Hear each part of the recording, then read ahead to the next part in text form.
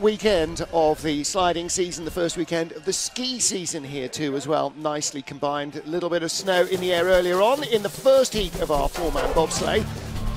And lying in third place after a fast start and a couple of little issues down the run, Great Britain's Brad Hall, silver medalists yesterday in the two-man competition with rookie Aaron Gulliver, Taylor Lawrence and Greg Cackett. Things to tidy up for Brad. He lies 1500ths off gold. The big story, though, has to be Taylor Austin with Shaq Murray-Lawrence, Cyrus Gray and Davidson D'Souza. Only his second World Cup start as a driver. He lies in second place, a 10th back from the lead. And the leader, it will come as very little of a surprise to you, is Francesco Friedrich with Torsten Margus, Candy Bauer and Alexander Schuller.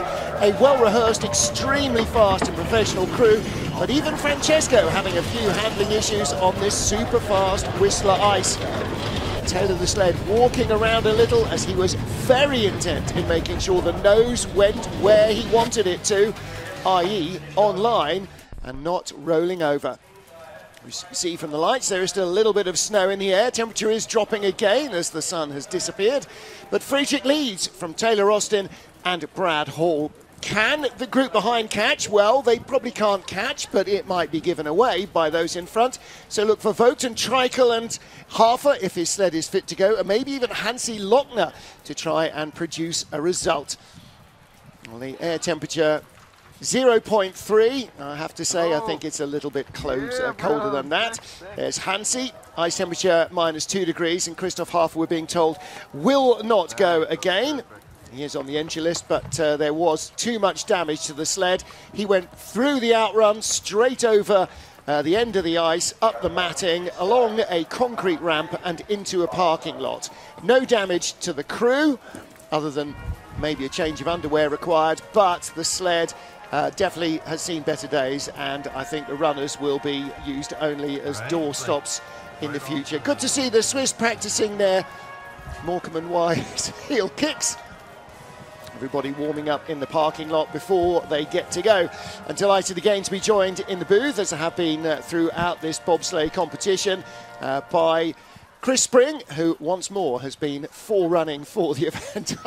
I throw to him as soon as he comes in the door and gets his headset on, without even contemplating the fact he might still be breathless from plunging down this ice track. Yeah, definitely. As soon as I put the headset on, I am catching my breath, but I'm doing my best to keep up here. And for all the listeners at home, hopefully enjoying the commentating here this evening. Absolutely. Always good to have knowledge in the booth as well as enthusiasm and humour. OK, here we go. 9 sleds then on our start draw. No Christoph Hafer, unfortunately for him, but that means that there's a chance for Simon Friedli to have a very solid top 10 finish. Andreas Haas, Greg Jones and newcomer Roman Vegley are the crew. A few mistakes in the first heat, was uncharacteristically untidy, I thought. Yeah, and we see there a start of 4.88, just 100 quicker than their first run. But what you will notice is there is no snow falling in the track now, so a lot clearer, and we're going to see some faster times down the track as well. So was it? Did it feel a little quicker when you were just on it? Did it feel a little easier to drive or harder to drive? I wouldn't say that it was harder or easier, but it definitely felt a little bit quicker, especially down this bottom section that Simon's about to navigate now. Speeds in the first heat over 151 kilometers an hour. You see here, navigates through that 50-50 curve really nicely. He's going to be reaching speeds, yeah, look at that, over 150 kilometers an hour, crossing the finish line here.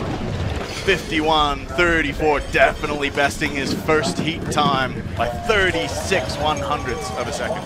Looked a lot tidier. I wonder whether they anticipated the ice being a bit colder all day than it was in the first heat. Maybe the track has come to them. Maybe it's just that he's got more of a feel for it in the second run. Yeah, to be honest, after looking at most of the field here on the first run, I noticed that a lot of the sleds were a little bit nervous, a little bit jittery on the track, and they were expecting these super fast times, this difficult track today, and it is a lot softer and a little more forgiving than what the athletes perhaps were expecting, and then they just didn't adjust for that in that first run, but hopefully we'll see that here in the second run with some improved lines down the track. It's really tough, isn't it? You know, because you get there's no rehearsal, there's no practice before the event. Yesterday they drove it, but the weather was different and they were in a two-man sled, so it gives them very little to go on. Next up, Frank Del Duca with Adrian Adams, Hakeem Abdul-Sabor and Manio Mitchell. Manio made his two-man debut in Heat 2 yesterday when Frank crashed in Heat 1 and Hakeem was put on the bench just to make sure he was good for the four-man. There is the big crew for Frank Del Duca. And Manio making his four-man debut as well this weekend. So a big rush to get him fully integrated into the crew. Yeah, and they had 5th fastest start time in the first heat with a 4:87. Really solid time here. Let's see if they can improve on that here second time around. You see Frankie getting in pretty early, making sure that they get good velocity and everyone's in and down. And 4:89, I would say a little bit upsetting to see that they got in that early. They definitely could have ran it a bit deeper. Perhaps they were going for nice, smooth load, good velocity on that run. Well, Frank and the crew had 2 silver medals in the four-man races in the North America's Cup a couple of weeks ago here. He's got recent experience, I mean this season rather than just in the last year of the track. Yeah, and this run already looking much better. He's had a better 6 and a 7 exit with that smoother straightaway, and as he comes into 12 there, a little bit of a tap, and pushed away there, but again, handles it well like someone that's had a lot of runs down the track. And of course we head to Salt Lake City, Utah next weekend, and then in 2 weeks to Lake Placid, so that familiarity will be growing. 51.40, and that is 1300s better than their first run. So it's often the case, if it looks tidier, it tends to be quicker. Yeah, not as fast as the Swiss, but they had that first run advantage over them, and that's why they come up on top at the bottom here of the track. See the exit here of 7. Not as low as he was first run around. Takes that one tap here on the left-hand side, follows the wall, and gets a nice entrance into 9. So we don't want to be going too late into 9, and so that tap usually helps us bring the sled over and up into 9. That was, But they all are, Chris Spring. They all are on this track, aren't they? This is not an easy glider's track. Yeah, exactly. And you get to the bottom with a feeling of accomplishment for, you know, not just finishing the race and doing it successfully, but making sure you get down there safely as well. And with the boys behind you as well. Well, Frank, his career best is an 11th in the World Cup in his previous 2 races, and he will be no worse than 8th. Next up, Cedric Follador, another relative newcomer, only his 2nd ever four-man World Cup race. His first was in Lake Placid in January 2020. 4th in the North America's Cup races a couple of weeks ago, so they've dialed themselves into the track that they had never seen before, and he is on the brink of a top 7 finish. And 4.92, another solid start. They're a little bit quicker than their first round effort, and they were off first in the track, and so they had to deal with a little bit of that snow coming down. They were kind of known as the snow plow when you're first off, and they were in a good position here after run 1, but they find themselves just behind Frankie in the splits right now. He's only had 1 World Cup race before. He was 20th there. He will be at least 8th place, 9th place here maybe. See there early on to 10 getting pushed away, but he's doing a great job here taking control of this sled at the bottom of the track. 400s back. It's going to be close. It is going to be close because these Swiss sleds we know are quick. Look, here he comes with the speed to take the lead. He does take the lead at the line. Yeah. 200s in it. Very close racing here, and again, not the fastest time of the heat. In fact, still the Swiss sled of Simon Friedli with the quickest, but enough of that first heat advantage to put him into the lead. So 6 sleds to go. That will be a 7th place finish, no worse. That is a huge PB for Cedric Follador. There is his number 2 brakeman, Nicola Mariani. And we see here exit 7 again, taking that tap just before 9, pushing you over and in early. Does get a little bit unlucky there to have that skid. And this is what I was talking about, into 10. See how early he is, the back end of that sled wanting to lift up. And I have seen sleds roll into there, unfortunately, but today not the case for Cedric and his team. Well done. So they are the leaders with now 6 sleds remaining, as there will be no Christoph Hafer. And next up is Johannes Lochner, a little bit out of sorts in the first run with Florian Bauer. Brand new brakeman Georg Fleischhauer making his World Cup debut. And at the back is Christian Rasp, who has done his entire career on the back of a Hansi Lochner sled. So he and Flo Bauer, very experienced. Their World Cup starts in the 30s now, in 4-man alone. Yeah, let's see what he can put together here for this second run.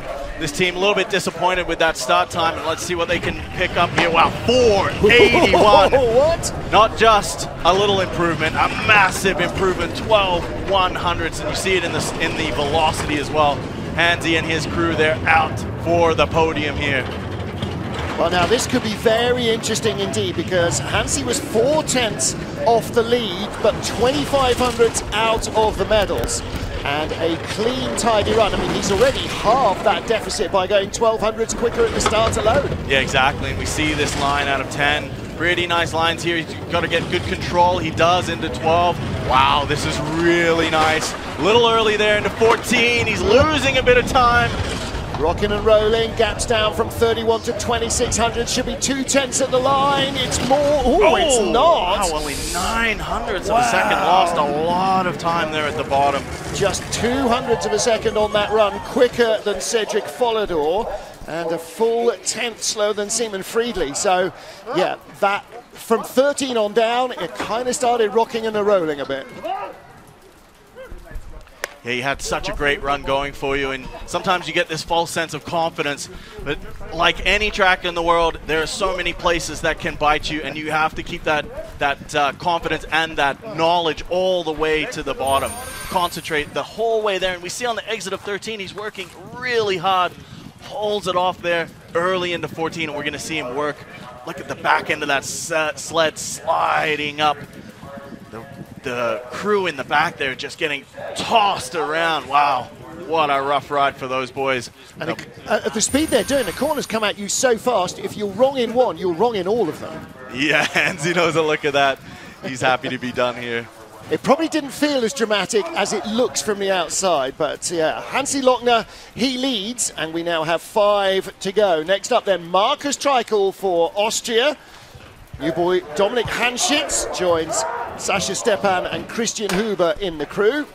Dominik in his 3rd ever bobsleigh race. Looks about 12. Just for clarification, Dominik is not 12, he is 20.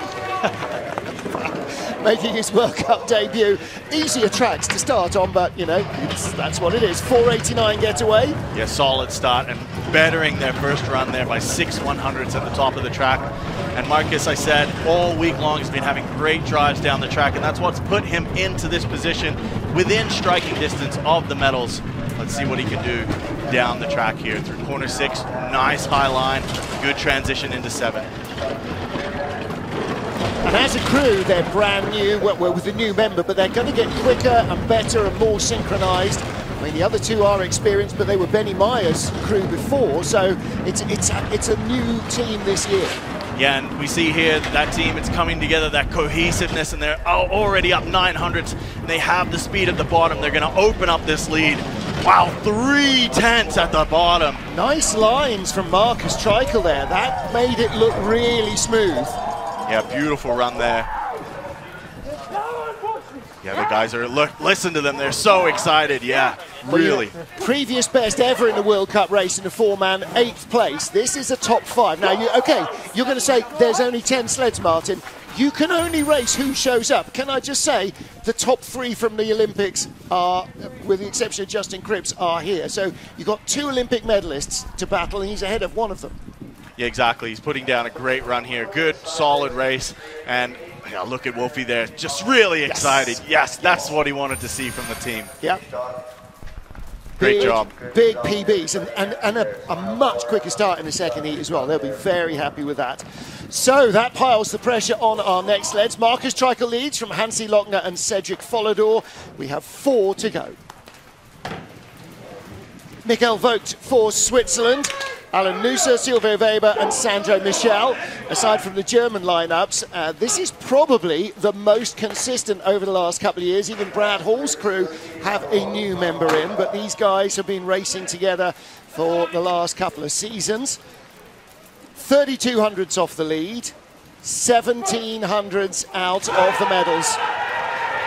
Yeah, it's in that recognizable fourth place for them, and hopefully they're going to put down a run here that they can walk away with, knowing that they've left everything on the track with a great start again, 486.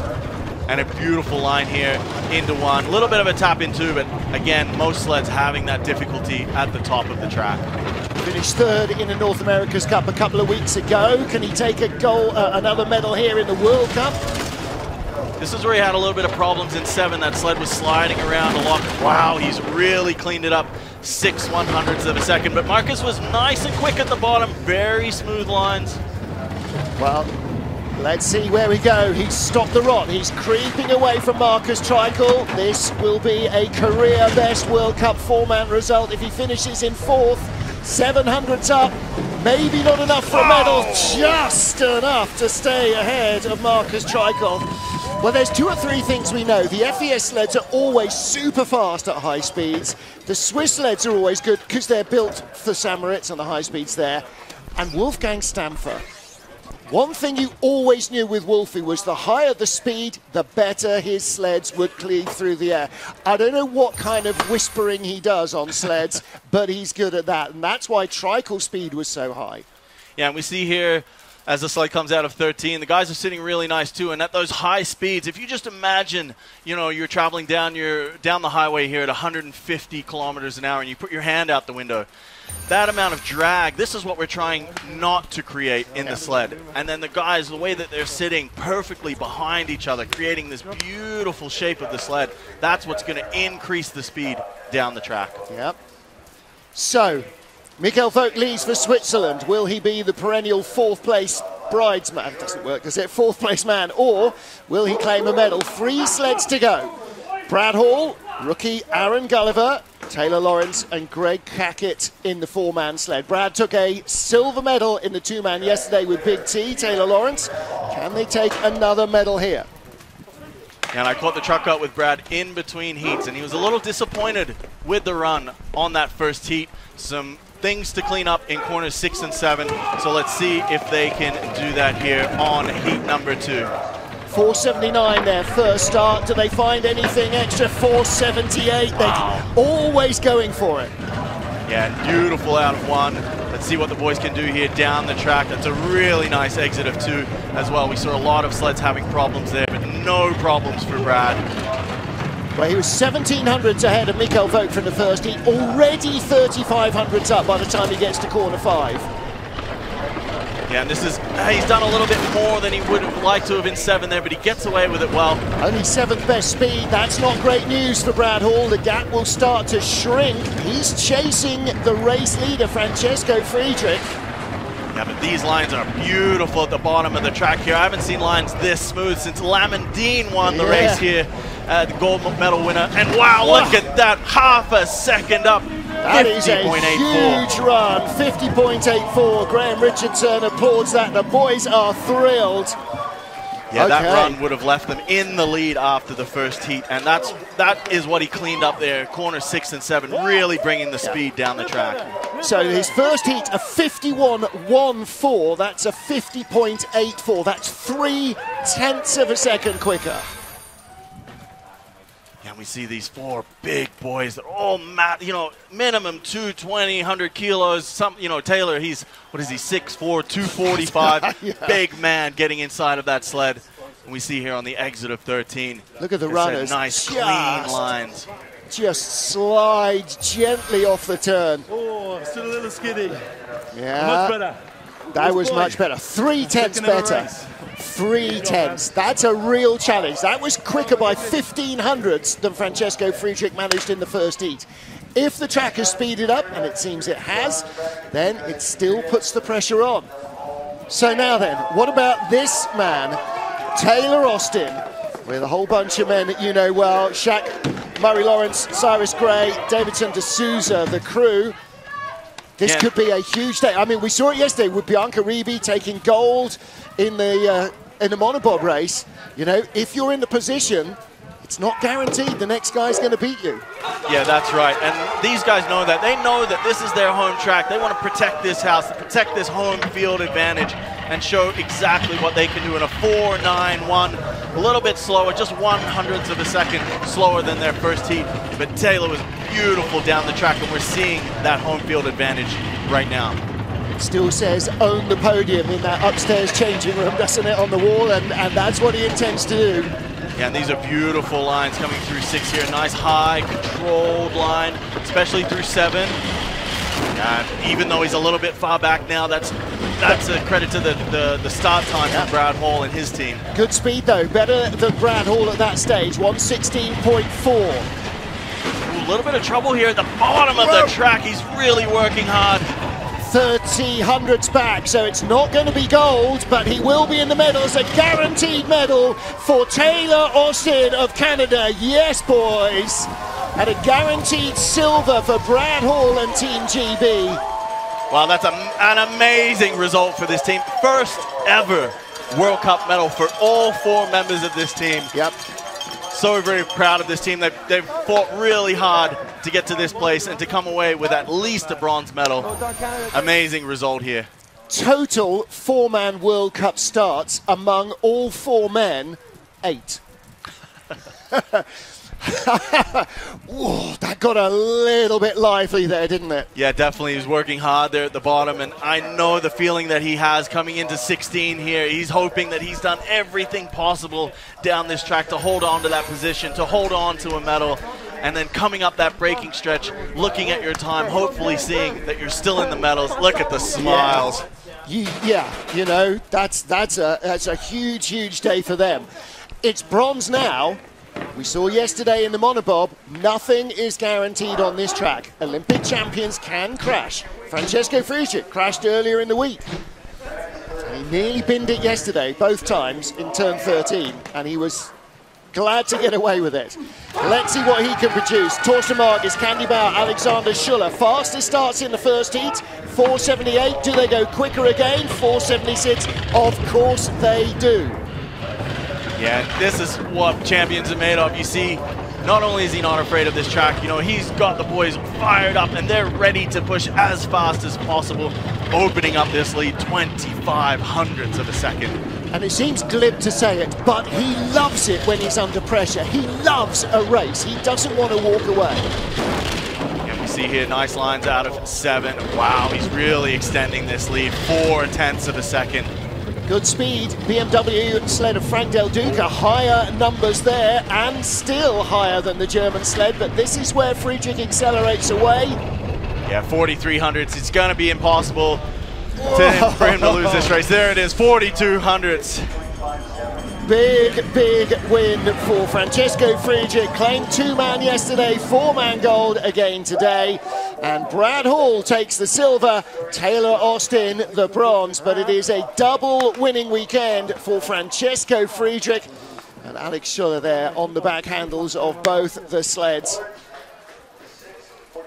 I'm sure like everybody else, and like you, they will have spent just a little bit extra double, triple, quadruple testing the brakes after what happened to their teammate Christoph Hafer in an identical sled in the first heat. But yeah, that was a much tidier looking run today than it was in the 2-man. Yeah, and this is what we love to see at the bottom of the track. See all the team members getting together, a lot of camaraderie here. And like you said, we're racing the track. Yeah. We're racing the clock. It's always man versus mountain. Nothing your rivals can do can interfere with your race. That's just down to you. Francesco Friedrich claims another victory. That is his 41st 4-man World Cup medal, and it is 23rd victory. Well, the only major notifiable error came out of the final corner, and by that time it was done and dusted. If that happened in corner 7, it might have been a different story. He does make mistakes, just not that often. Francesco Friedrich victorious. Brad Hall takes 2nd. Taylor Austin in 3rd. A big day for Team GB and for the Canadians. Mikkel Vogt, 2 4th places in the 2-man and the 4-man. That podium must feel tantalisingly close, and Marcus Treichel wasn't far away either. Hansi Lochner, let's hope a couple of days of rest maybe, helps that back, because I'm sure that's not helping his concentration too much. Well, there you go. There on the right-hand side, Torsten Margis, Francesco Frugic second right, and then on the far left-hand side, that is Candy Bauer with the tallest figure, Alexander Schuller. Became a real bobsledder, as they say, earlier in paid training when Francesco put him on his head in the two-man. But no dramas in the races themselves. Well, huge thanks to Chris Spring for all his words of wisdom and for coming in and joining us throughout the weekend. Thank you to all the crew here in Whistler for IBSF TV. I'm Martin Haven saying thank you to you too for joining us, whatever time of the day, week or night it has been.